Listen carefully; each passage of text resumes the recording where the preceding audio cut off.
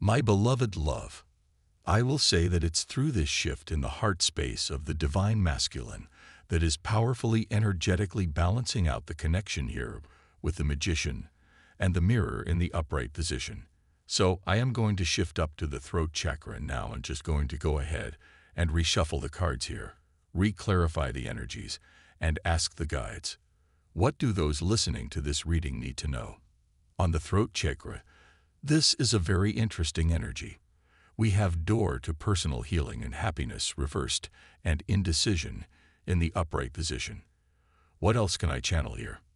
Whoa, a lot of cards just came out. Let's see what cards these are. Okay, so when it comes to communication, the divine masculine is really sitting on something here.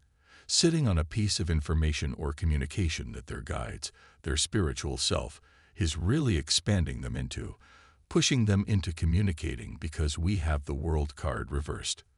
It's almost like they're at a decision point with indecision upright. Like, am I going to share this message that's been sitting on my heart to my divine feminine? And the message here comes up as a woman holding a heart upright. So with this combined with the broken heart card, I'm really hearing, you're the one holding my heart, and my heart is breaking.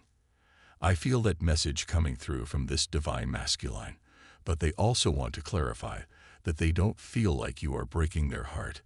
They actually feel like they're breaking their own heart through past actions or behaviors that they regret or or because it could be both. But I feel, for some of them, this also could be a much deeper heart chakra wounding than anything that's happened in your manifested physical connection. These could be inner child wounds, things that broke their heart in childhood and through their heart chakra expansion. It's been happening recently. These childhood wounding patterns are coming up in a more powerful way, almost overwhelming them. What's happening in the third eye chakra here? I'm hearing, waiting for the right moment to communicate. I don't know who that's for.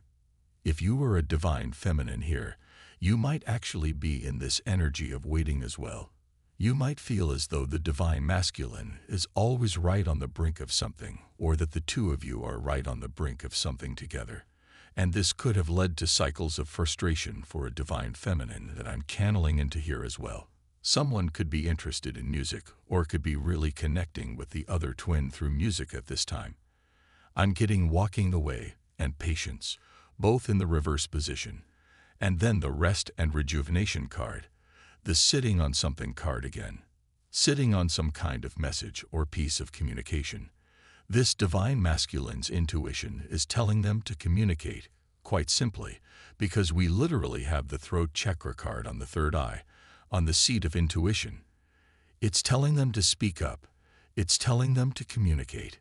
It's telling them, with patience reversed, that the time is now, that they only have the present. From divine muscular. Type yes if you believe.